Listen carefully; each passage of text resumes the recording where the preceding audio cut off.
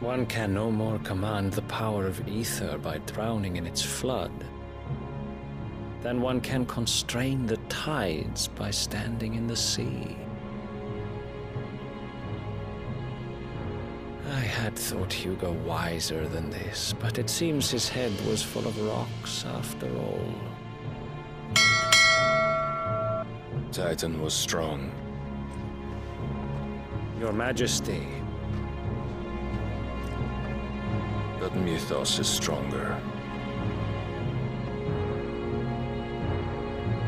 For 5 years, that man lived only for revenge.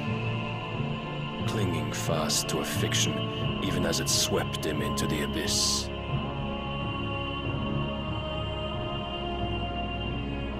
One cannot change one's nature through force of will alone. Only the Almighty can do that.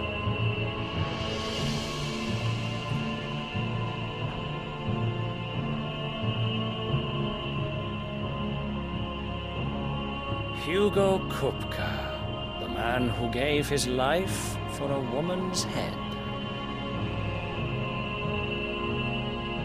A fool like all the rest.